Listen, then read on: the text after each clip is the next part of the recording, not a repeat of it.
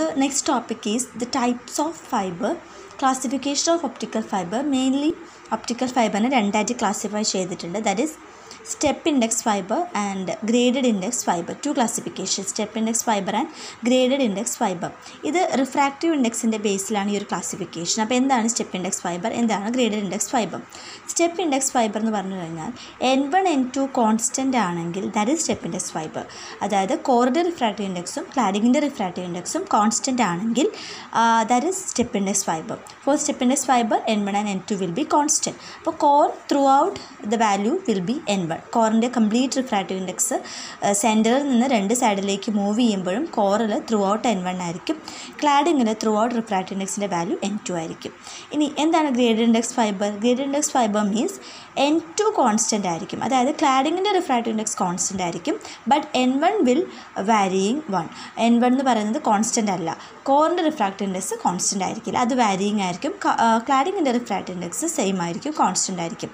That is graded index fibre.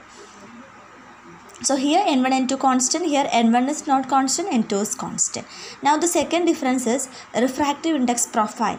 Refractive index profile എന്ന് പറഞ്ഞാൽ ഇത് ഡിസ്റ്റൻസ് വേഴ്സസ് റിഫ്രാക്റ്റീവ് ഇൻഡെക്സ് ഗ്രാഫാണ്. നമ്മളിവിടെ എക്സ് ആക്സിസിൽ ഡിസ്റ്റൻസും ഇത് സെൻറ്ററാണ്. ഒപ്റ്റിക്കൽ ഫൈബറിൻ്റെ സെൻറ്ററിൽ നിന്ന് രണ്ട് സൈഡിലേക്ക് മൂവ് ചെയ്യുന്ന സമയത്ത് റിഫ്രാക്റ്റീവ് ഇൻഡെക്സിൽ എന്താണ് ചേഞ്ച് വരുന്നത്? അപ്പോൾ V R plotting refractive index on Y axis. X versus means distance versus refractive index ഗ്രാഫിനെയാണ് index profile, refractive index profile എന്ന് പറയുന്നത്. അപ്പോൾ സ്റ്റെപ്പ് ഇൻഡെക്സ് ഫൈബറിൻ്റെ കേസിൽ അതൊരു സ്റ്റെപ്പിൻ്റെ ഷേപ്പാണ്, അതുകൊണ്ടാണ് ആ name. So this graph will be A shape of A step. അങ്ങനെ വരാനുള്ള കാരണം എന്താണെന്ന് വെച്ചാൽ ഈ ഗ്രാഫ് നോക്കുക നിങ്ങൾ. ഈ ഗ്രാഫിൽ അപ്പോൾ ഇത്രയും പോർഷൻസ് ഞാനിവിടെ നിന്ന് ഇങ്ങനെ ഡോട്ടർ ലൈൻസ് വരയ്ക്കുന്നുണ്ട്. അതായത് ഇത്രയും പോർഷൻസ് കോറാണെന്ന് വിചാരിക്കുക. അപ്പോൾ സെൻറ്ററിൽ നിന്ന് ഇത്രയും ഡിസ്റ്റൻസ് കോറാണ്, രണ്ട് സൈഡിലേക്കും കോർ പോർഷനാണ്. കോറിൽ റിഫ്രാക്റ്റീവ് ഇൻഡെക്സ് എന്താണ്?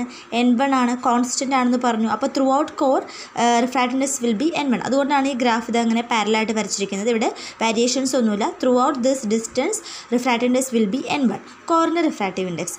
ഇനി ഇവിടെ നിന്ന് ഇങ്ങോട്ട് ഈ പോർഷനിലേക്ക് ക്ലാഡിംഗ് ആണ്, അതുപോലെ ഇതുവരെ ഈ പോർഷനിലും ക്ലാഡിംഗ് ആണെന്ന് വിചാരിക്കുക. അപ്പോൾ കോറിൻ്റെ രണ്ട് സൈഡിലായിട്ട് ഇവിടെയും ക്ലാഡിംഗ് ആണ്. അവിടെ റിഫ്രാക്റ്റീവ് ഇൻഡെക്സ് എന്താണ്? N2 ആണ് അല്ലേ? അപ്പോൾ അതുകൊണ്ടാണ് താഴത്തേക്ക് ഈ ഗ്രാഫ് ഇങ്ങനെ വന്നിരിക്കുന്നത്. ഇവിടെ ത്രൂ ഔട്ട് N2 ആണ്, ഇവിടെ ത്രൂ ഔട്ട് N2 ആണ്, ക്ലാഡിങ്ങിൽ N2 ആണ്. സോ കോറിൽ കംപ്ലീറ്റ് N1, ക്ലാഡിങ്ങിൽ N2. ഇനി നമ്മൾ ഇത്രയും പോർഷനിൽ ഷീത്ത് കൺസിഡർ ചെയ്യുകയാണെങ്കിൽ ഷീത്തിൻ്റെ റിഫ്രാക്റ്റീവ് ഇൻഡെക്സ് ഇവിടെയാണ് റിഫ്രാക്റ്റീവ് ഇൻഡെക്സ് ആണ് ഇവിടെ വരച്ചിരിക്കുന്നത്. ഷീത്തിൻ്റെ റിഫ്രാക്റ്റീവ് ഇൻഡെക്സ് അല്ലെങ്കിൽ പുറത്ത് റിഫ്രാക്റ്റീവ് ഇൻഡെക്സ് നമുക്ക് N0 എയർ ആയിട്ട് കൺസിഡർ ചെയ്യാം. കാരണം പിന്നീട് നമ്മൾ അങ്ങോട്ട് നോക്കുന്നില്ല, കോറും ക്ലാഡിങ്ങും ആണ് കൺസിഡർ ചെയ്യുന്നത്. Anyways it is A form of A step. ഒരു സ്റ്റെപ്പ് പോലെയാണ് ഗ്രാഫ് വരുന്നത് അല്ലേ? അതുകൊണ്ടാണ് അതിന് സ്റ്റെപ്പ് ഇൻഡെക്സ് ഫൈബർ എന്ന് പറയുന്നത്. ഇനി ഇത് സ്റ്റെപ്പായിട്ട് വരാനുള്ള കാരണം എന്താണ്? N1 കൂടുതലും N2 കുറവാണ് അല്ലേ? അപ്പോൾ അതുകൊണ്ടാണ് N1 മുകളിലായിട്ട് വരച്ചത്, താഴെയായിട്ട് നമ്മൾ N2ൻ്റെ ലൈൻ വരയ്ക്കുന്നത്. Because N1 will be greater than N2. അതാണ് optical ഫൈബറിൻ്റെ importance. So that will be the refractive index profile of first case step index fibre. ഇനി സെക്കൻഡ് കേസിൽ ഗ്രേഡഡ് ഇൻഡെക്സ് ഫൈബറിൽ എന്താണെന്ന് വെച്ച് കഴിഞ്ഞാൽ it is A parabolic curve, just like A parabolic ഷേപ്പാണ്. അതായത് ഇവിടെ ഇത്രയും പോർഷനെല്ലാം ക്ലാഡിങ്ങിൽ കോൺസ്റ്റൻ്റ് ആയതുകൊണ്ടാണ് ക്ലാഡിങ്ങിൻ്റെ അതുവരെ ഗ്രാഫ് സെയിം ആണ്. അപ്പോൾ ഇവിടെയാണ് കോറ് വരുന്നത്, ഇത്രയും പോർഷനിലാണ് കോറ് വരുന്നത് അല്ലേ? അപ്പോൾ കോറിൻ്റെ ഈ രണ്ട് സൈഡിലും ക്ലാഡിംഗ് ആണ്, അവിടെ N2 ആണ്. So similar to that of the first കേസിൻ്റെ സെയിം ഗ്രാഫ് തന്നെയാണ്. പക്ഷേ പിന്നീട് അങ്ങോട്ട് നമ്മളിവിടെ കോൺസ്റ്റൻ്റ് അല്ല വരയ്ക്കേണ്ടത്. Graph will be like A parabola, ഒരു പരാബോളിക് ഷേപ്പാണ് കോറിൽ റിഫ്രാക്റ്റീവ് ഇൻഡെക്സ് വരുന്നത്. അതിൻ്റെ അർത്ഥം കോറിൻ്റെ സെൻറ്ററിൽ മാക്സിമം റിഫ്രാക്റ്റീവ് ഇൻഡെക്സ് ആണ്, അവിടെ N1 ആണ്. രണ്ട് സൈഡിലേക്ക് മൂവ് ചെയ്യുമ്പോൾ റിഫ്രാക്റ്റീവ് ഇൻഡെക്സ് ഇങ്ങനെ കുറഞ്ഞ് വന്ന് N2ലെത്തും, ഇവിടെയും കുറഞ്ഞ് വന്ന് N2ലേക്ക് എത്തുന്നു. അപ്പോൾ കോറിൻ്റെ സെൻറ്ററിൽ മാക്സിമം വാല്യൂ, രണ്ട് സൈഡിലേക്കും കുറഞ്ഞ് ക്ലാഡിങ്ങിലേക്ക് എത്തുന്ന ടൈമിൽ അത് കുറഞ്ഞ് ക്ലാഡിങ്ങിൻ്റെ വാല്യൂയിലേക്ക് വരികയാണ് ചെയ്യുന്നത്. Anyways it is A form of A പരബോള. അതുകൊണ്ടാണ് അതൊരു പരബോളിക് കർവ് ആണെന്ന് പറയുന്നത്. So that is the refractive index profile of graded index fibre. Now the third point is that ഈ ഫസ്റ്റ് കേസിൽ സ്റ്റെപ്പ് ഇൻഡെക്സ് ഫൈബറിൽ റേസ് എല്ലാം ട്രാവൽ ചെയ്യുന്നത് ഒരു സിക്സാഗ് മാനറിലാണ്. അതായത് ഒരു റേ ഇങ്ങനെ വരുന്നു, അപ്പോൾ ഇവിടെ ടോട്ടലിനെ റിഫ്ലക്ഷൻ, അപ്പോൾ അതിങ്ങനെ മൂവ് ചെയ്യുന്നു. സെക്കൻഡ് റേ ഇങ്ങനെ വരുന്നു, അപ്പോൾ വേറൊരു ടോട്ടലിനെ റിഫ്ലക്ഷൻ, അതിങ്ങനെ മൂവ് ചെയ്യുന്നു. So whole raise travelling in zigzag മാനറിലാണ് ഈ ഫസ്റ്റ് കേസിൽ ട്രാവൽ ചെയ്യുന്നത്.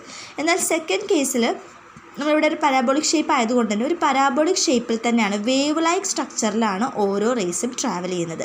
സ്മൂത്ത് ആയിട്ടുള്ള പരാബോളിക് കർവല്ല. അപ്പോൾ ഒരു ഫസ്റ്റ് റേ ഇതാ ഇങ്ങനെ ട്രാവൽ ചെയ്യുന്നു, സെക്കൻഡ് റേ ഇങ്ങനെ ട്രാവൽ ചെയ്യുന്നു. അപ്പോൾ ഇതൊരു പരാബോളിക് ഷേപ്പ് പോലെയാണ് ഇതിൽ വേവ്സ് ട്രാവൽ ചെയ്യുന്നത്, അല്ലെങ്കിൽ ലൈറ്റ് റേസ് ട്രാവൽ ചെയ്യുന്നത്.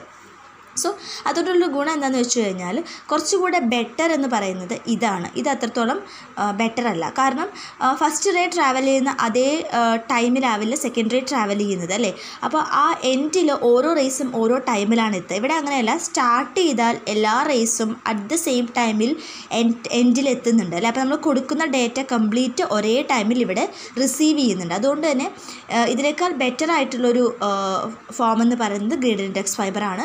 Because here all the race travel different parts, different time എടുക്കും, ഡിഫറെൻറ്റ് പാത്താണ് ട്രാവൽ ചെയ്യുന്നത്. അതുകൊണ്ട് എല്ലാം അറ്റ് എ ടൈമിൽ ഇവിടെ എത്തിക്കൊള്ളണമെന്നില്ല. ഇവിടെ എല്ലാം ഒരേപോലെയാണ് ട്രാവൽ ചെയ്യുന്നത്. കോമൺ നോഡ്സും ആൻറ്റി നോഡ്സൊക്കെ ഫോം ചെയ്തിട്ടാണ്. ഇതാണ് നോഡ്, ഇതാണ് ആൻറ്റി നോഡ്. അപ്പോൾ അങ്ങനെയാണ് വേസ് ട്രാവൽ ചെയ്യുന്നത്. അതുകൊണ്ട് തന്നെ കുറച്ചുകൂടെ ബെറ്റർ എന്ന് പറയുന്നത് graded index ഫൈബറാണ്.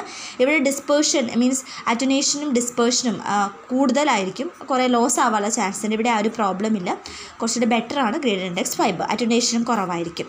Now here the numerical aperture will be a constant. കാരണം n1 n2 ഒക്കെ കോൺസ്റ്റൻ്റ് ആണ്. അപ്പോൾ numerical aperture root of n1 square minus n2 square 1/n0 ഉണ്ട്. എയർ ആണെങ്കിൽ root of n1 square minus n2 square.